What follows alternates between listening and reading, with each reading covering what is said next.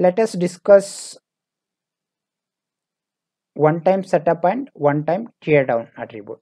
Basically, one-time setup is, say for example, if I have 50 test scripts, so in that case only one time my particular browser should be running and only one time my particular browser should be closing, means I'll be using one-time setup and one-time teardown.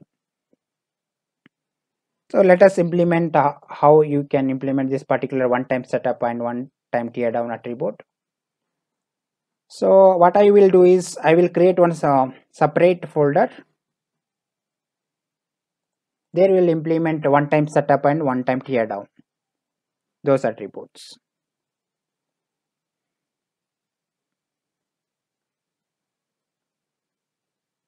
So I wanted to add one simple folder called base class.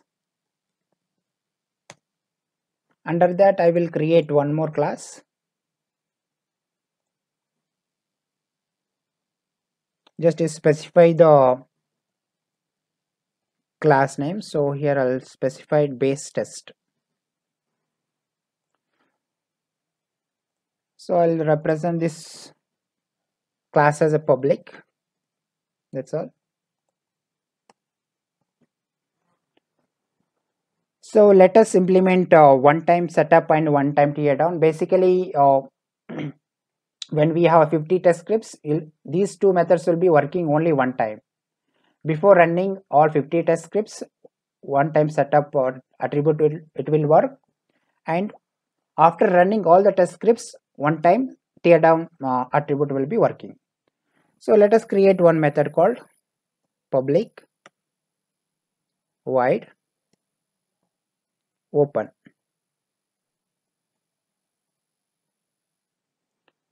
Then I'll create same way another method called,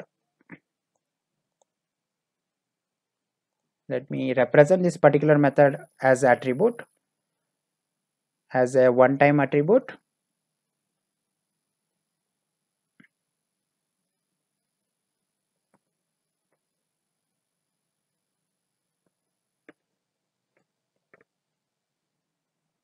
That's all.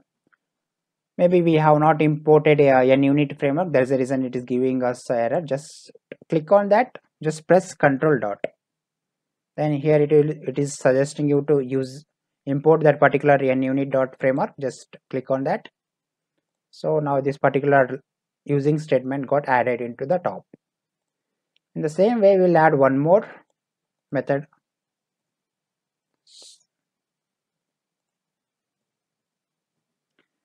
So this is one-time setup and this is one-time teardown.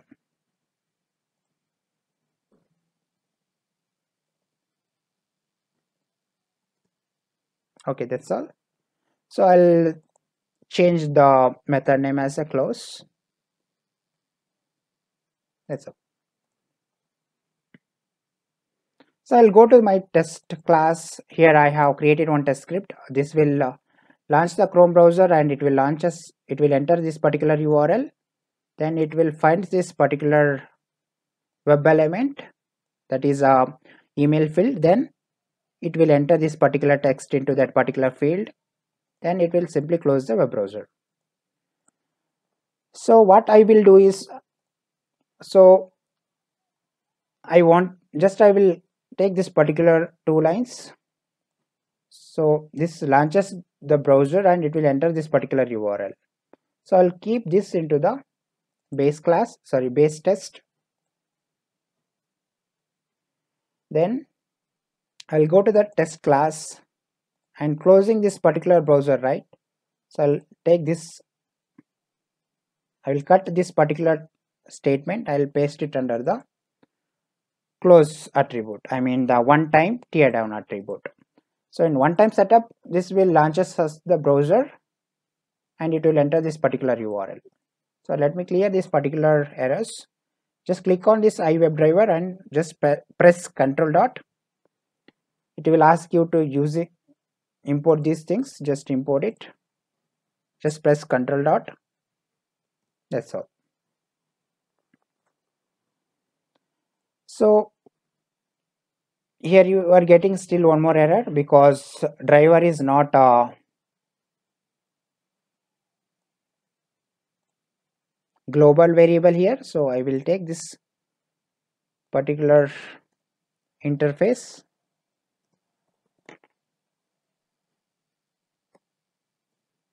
I'll make this as a public, so this particular interface reference can be used by the subclasses as well.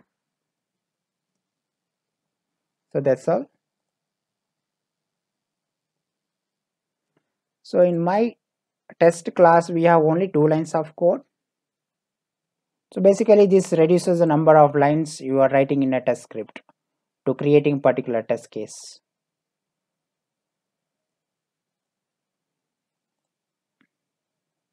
So still we are getting one error here. So we need to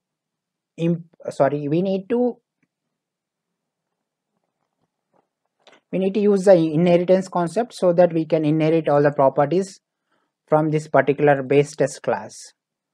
So before that you need to do one thing, that is called you need to use this particular namespace into the subclass what we have called test class. So I will say using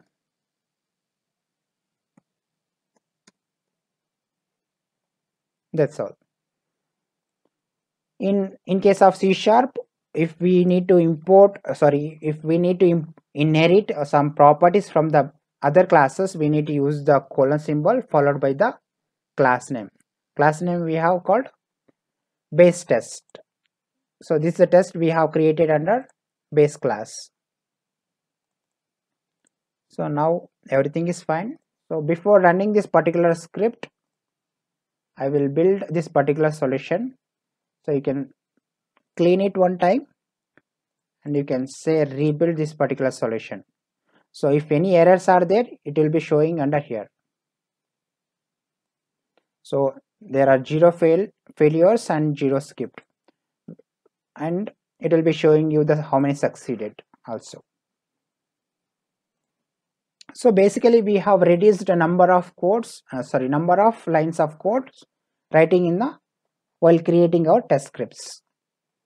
So if you run this particular test script, you can right click and you can run this particular script. That is a one case.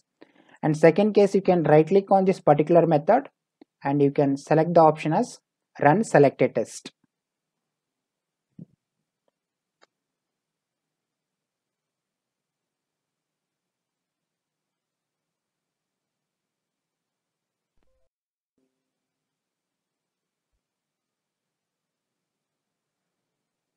Okay, it is successfully running. So no issues with this particular test case. So like this, you can add multiple Selenium C# automation scripts. So just I will change the method names. I'll give test method 1, test method 2 and test method 3. That's all.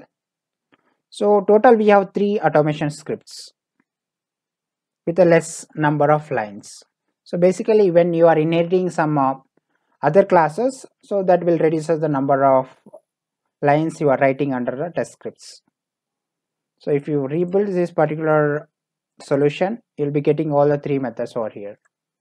So whichever method you want it to run, you just to select that particular method and you can run selected test.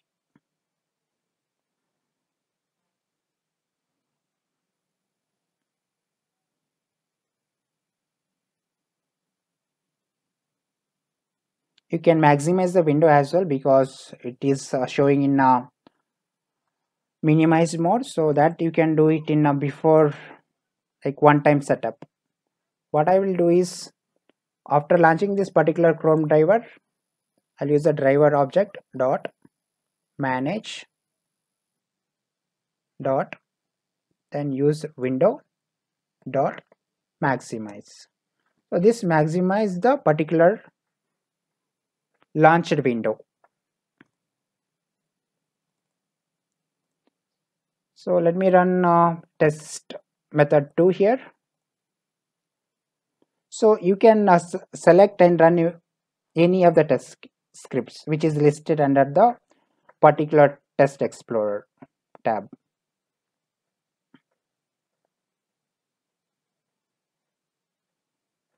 Yeah, it is running perfect.